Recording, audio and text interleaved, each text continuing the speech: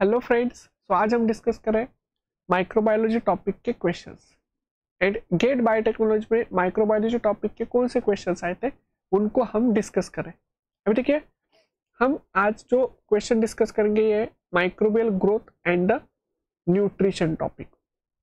सो बहुत ही simple questions पूछे गए इस पॉइंट के ऊपर। So first question, which of the following are true, अभी हमें ट्रू पूछा है अबाउट बैक्टीरियल सुपर ऑक्साइड डिस्मिटेज, कि बैक्टीरियल सुपर ऑक्साइड डिस्मिटेज के लिए कौन सा स्टेटमेंट ट्रू है। अभी पहले हमें यह पता होना चाहिए कि सुपर ऑक्साइड डिस्मिटेज क्या करता है। तो सी, सुपर ऑक्साइड रेडिकल्स जब सेल्स में बनते हैं तो उनको H2O2 में कन्वर्ट करने का जो काम है वो सुपर ऑक्साइड डिस्मिटेज करता है। सो SOD converts super oxide to the hydrogen peroxide. अभी जैसे ही हाइड्रोजन पेरोक्साइड के ऊपर कन्वर्ट हुआ तो देखिए, एक तो सुपर ऑक्साइड एक्सट्रीम डैमेज करता है सेल्स में, H2O2 damage cells but less than super oxide, मतलब वो भी डैमेज करता है, तो दोनों भी सेल्स को डैमेज करते हैं। तो सेल्स को डैमेज से बचाने के लिए सेल्स में सुपर ऑक्साइड डिस्मिटेज होता है। देन H2O2 को सेल्स में जो कैटेलेट्स एंड ग्लूटाथायोन होते हैं they convert into H2O and oxygen. So here water and oxygen formation हुआ, तो सेल्स डैमेज नहीं हो सकता क्योंकि water and oxygen they are not harmful, and therefore यहाँ पे super oxide डिस्मिटेज plus कैटेलेट्स and glutathione they play major role in the cell.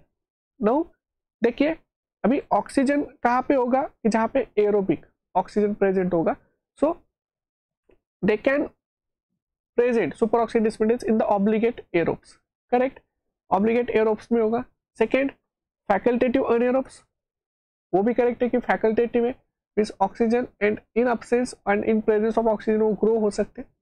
Third, एरोटॉलरेंट अनएरोब्स, correct, एरोटॉलरेंट means कि वो oxygen small amount of oxygen के concentration में वो ग्रो हो सकते हैं। सो absent in the obligate aerobe, so this is the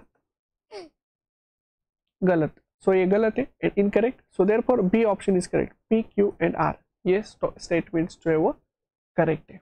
तो super oxide डिस्मिटेज के ऊपर बहुत बार क्वेश्चन पूछा गया है, तो आप इस रिएक्शन को अच्छे से याद रखना कि रोल क्या है।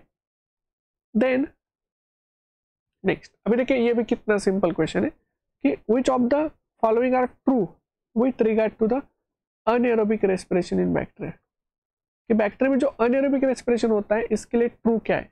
अभी अनएरोबिक रेस्पिरेशन जो होता है इसके लिए ट्रू क्या है, देखिए द अनएरोबिक रेस्पिरेशन में glucose which is converted into the pyruvic acid, so glucose pyruvic acid में कन्वर्ट किया जाता है। पायरुविक एसिड आइदर अल्कोहल में एंड लैक्टिक एसिड में कन्वर्ट होता है। सो यहाँ पे एटीपी का प्रोडक्शन जो होता है वो बहुत लो होता है, क्योंकि यहाँ पे कंडीशन ऐसी है कि अनएरोबिक कंडीशन है, तो उस कंडीशन में हाई एटीपी का प्रोडक्शन नहीं होगा। बट अनएरोबिक रेस्पिरेशन ये इसलिए किया जाता है कि जो भी NADH यहाँ पे बना है, क्योंकि ग्लूकोज जब ग्लाइकोलिसिस में जाएगा तो NADH का फॉर्मेशन करेगा। नाउ रिक्वायरमेंट ये है कि NADH should convert into the NAD+, and इसीलिए NADH NAD+ में कन्वर्ट होने के लिए एंड NAD का रीजनरेशन होने के लिए अनएरोबिक रेस्पिरेशन किया जाता है।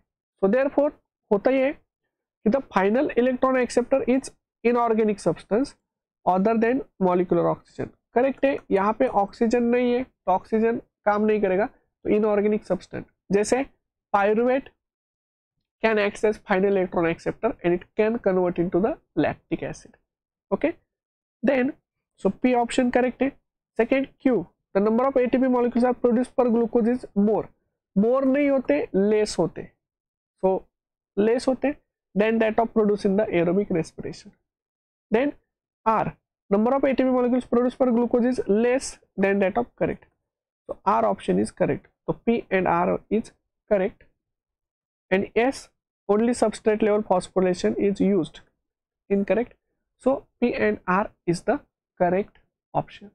तो इतने सिंपल क्वेश्चंस पूछे जाते हैं, आपको सिर्फ अच्छे से जो चीजें आपने पढ़ी है उसको सिर्फ अच्छे से करना, मेटाबॉलिज्म पॉइंट अच्छे से रीड करना कि जिसमें एरोबिक एंड अनएरोबिक रेस्पिरेशन आता है एंड उसमें एनर्जी की कितनी गेन होती है एंड कितनी लूज होती है। So this is the anaerobic respiration in the bacteria. Then ये देखिए कितना सिंपल क्वेश्चन है कि जो इलेक्ट्रॉन ट्रांसपोर्ट चेन है उसके इनहिबिटर्स के ऊपर क्वेश्चन है. Cyanide which inhibit the cytochrome oxidase. So P4. So C complex 4 जो साइटोक्रोम ऑक्सीडेज है उसको इनहिबिट करता है cyanide. Second एंटीमाइसिन A will inhibit the cytochrome C reductase. Means antimycin A it inhibit electron transfer from cytochrome B to cytochrome C1. Okay. Valinomycin it inhibit the K plus ionophore 1. So valinomycin inhibit K plus ionophore. And this is the arovertin S3. This is the F1 subunit जिसको हम inhibit करता है एरोवर्टिन. तो सबसे simple pair दिया हुआ है कि जो मैच द पेयर से, इसलिए C option is the correct option.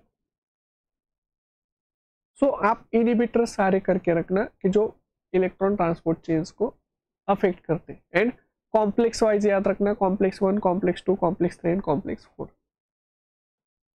सो यहाँ पे हमने माइक्रोबियल ग्रोथ एंड न्यूट्रिशन के सारे क्वेश्चंस को सॉल्व किया. So thank you.